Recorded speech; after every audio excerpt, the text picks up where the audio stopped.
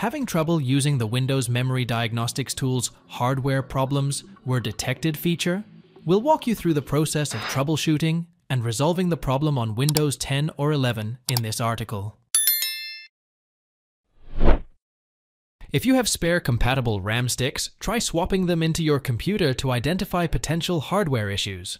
Physical hardware problems may require replacing faulty RAM, as software fixes cannot resolve such issues. Open the search menu and type CMD.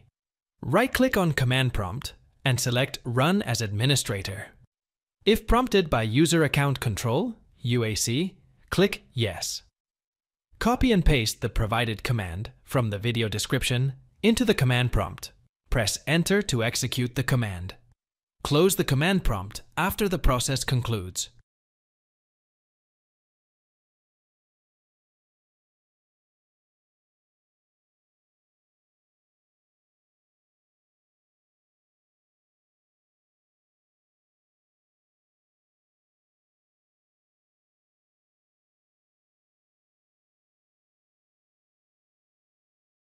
In the troubleshooting utility, select Advanced Options.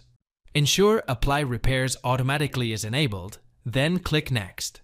Follow any additional suggestions or prompts provided during the process.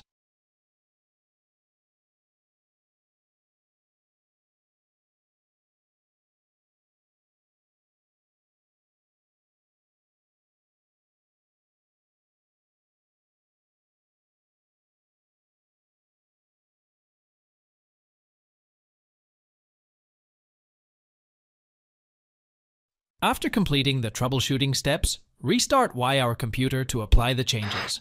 Thanks for watching. If it helps, make sure to hit like and subscribe.